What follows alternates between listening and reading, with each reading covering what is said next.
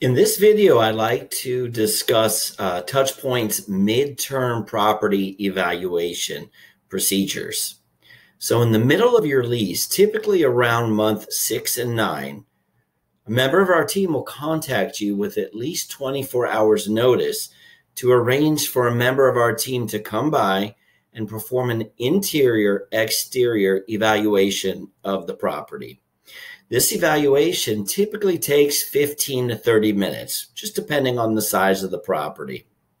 Our obligation to the property owner is to document any lease compliance or maintenance issues that we find.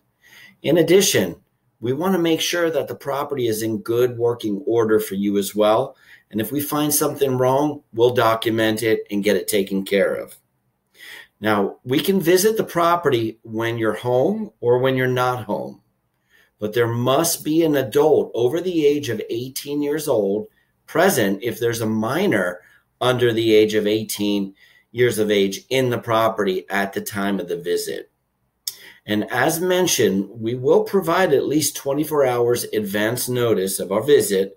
And if for any reason we're not able to access the property at our scheduled time, as per your lease, there is a denial of access penalty fee that we will charge and apply to your account. Thank you very much for cooperating.